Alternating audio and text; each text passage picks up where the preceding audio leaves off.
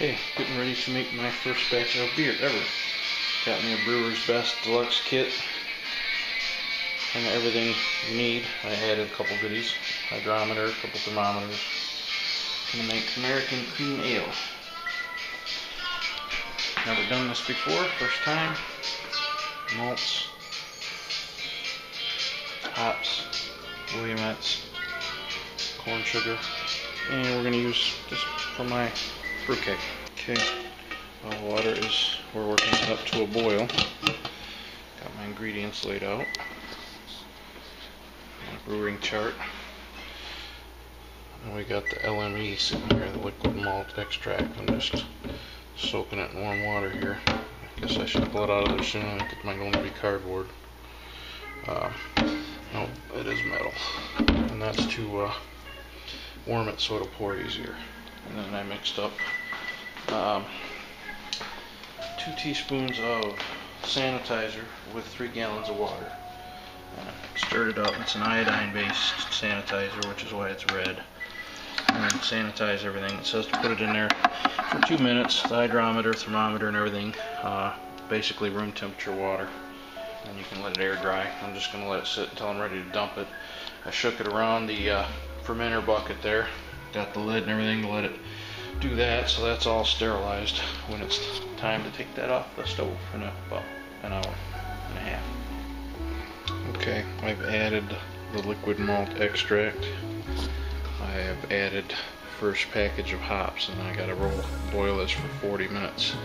And then I'll add the sugar, the Pilsen dry malt extract, all 2 pounds, I'm sorry.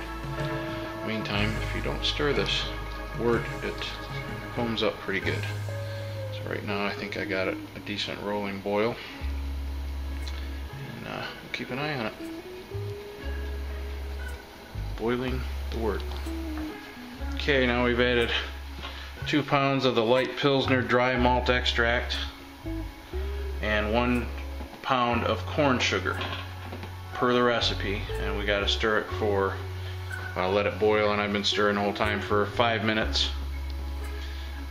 or so. It's going to be a little longer because I'm just getting my boil back. It takes it. Anyway, then the last step, I'll add 1 more ounce of the Williamette hops. Stir that. We'll boil for 5 more minutes, and then it's time to cool our wort. Wort. Beer maker.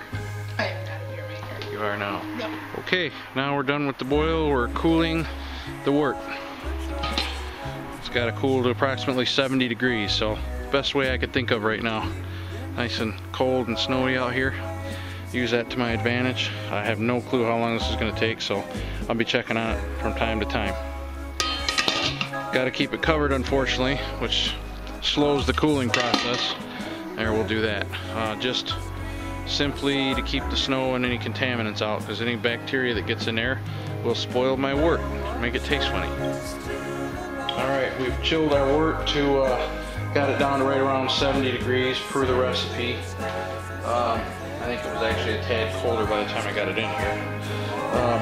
Topped it off with water to bring our level up to about 5 gallons. I did a hydrometer reading to check the starting gravity. Per the recipe, this one is supposed to be between 1.049 and 1.053, and I was reading right around 1.35 to 1.4. So I'm a little bit thin, I think. I might have added a tad too much water on that last bit my first time. So anyway, then you once it's there, I pitch the yeast. You stir it well, again per the recipe. Put on this lid, snaps on real tight. Filled my airlock halfway with water. Kind of wiggled that in, and now I'm going to store it in a cool, dark place, approximately 62 degrees, and we'll go from there. Okay, now I've made more sanitizer. Got all my airlock in there, my carboy bung, and I sanitized my auto siphon here. I just popped the seal on this wort. It's been fermenting since last Sunday, so a week. Really, it was kind of done fermenting and bubbling on Wednesday, so 3.5 days. Anyhow, auto siphon. I'm transferring the wort slowly, not aerating it. Get it into my 5-gallon carboy, and I'm gonna let it ferment for another week. Even though the brew instructions that came with this kit say you don't have to do that, all the recommendations I've read online and from talking to the brew store and in the books, they say secondary fermentation is always recommended. It'll make the beer clearer, you know, some better clarity, basically, more mellow on the flavor. So that's what I'm doing. So there it is, 5-gallon glass carboy, auto siphon doing its thing slowly. We're gonna leave the tube in the bottom of the bucket and see you in another week. Something I neglected to mention, just elevating it, obviously, you know, physics, gravity, that type of thing, makes your carboy fill up a lot faster.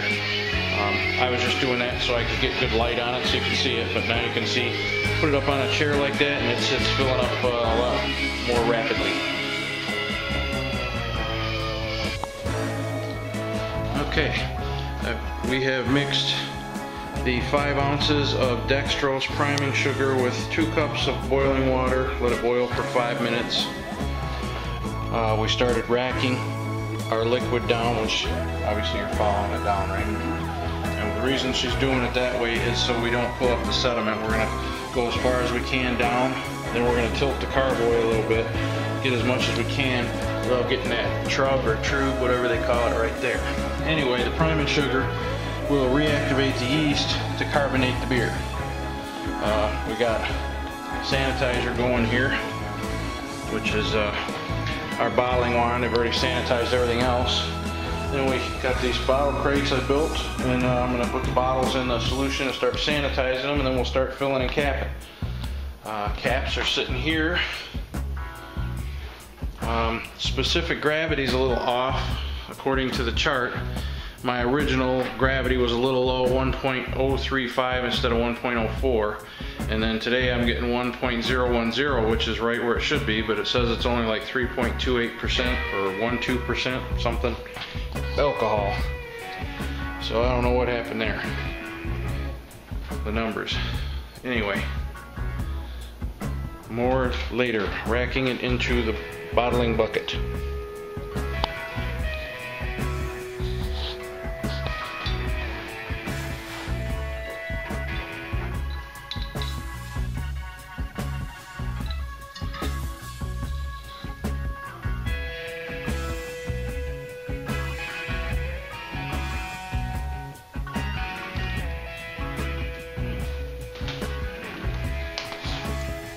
Perfect headspace. My first beer that I bottled.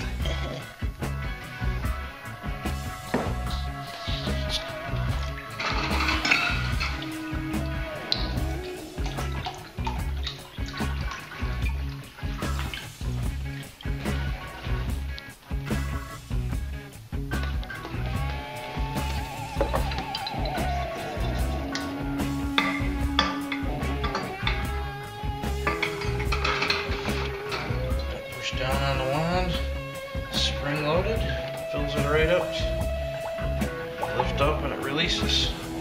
And you got headspace, wort expansion. Supposedly doesn't affect flavor. So there you go, it's bottling. And then I'll fill this one, we'll put a cap on it, show you what that's like. Fill it all the way up, you watch the little rise just to the top, then you lift her up. And you got the perfect headspace again.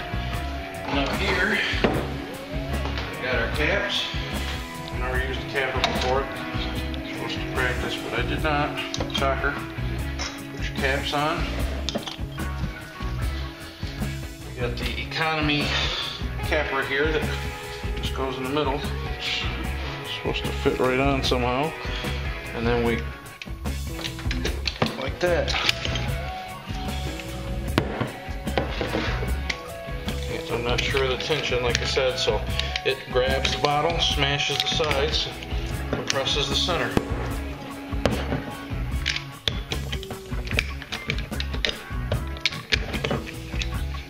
And there you go, my first 3 beers.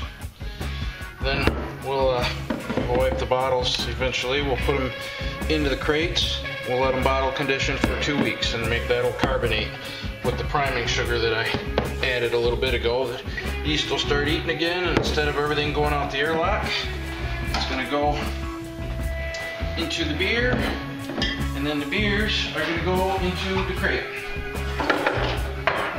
And then someday we'll have logos when my designer's not so busy. Okay, so the beer's bottle conditioned for just about 2 weeks, about 13 days. Then I've chilled it. You want to get it nice and cold. Once you've chilled it down,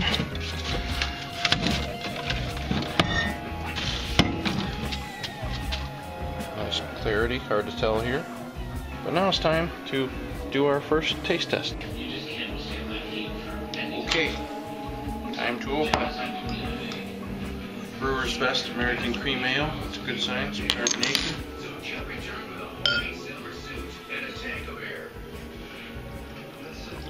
Good color.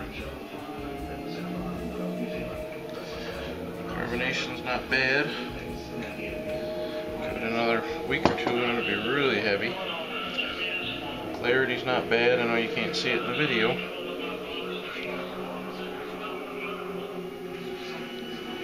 And there you go. Brewer's Best American Cream Ale, start to finish.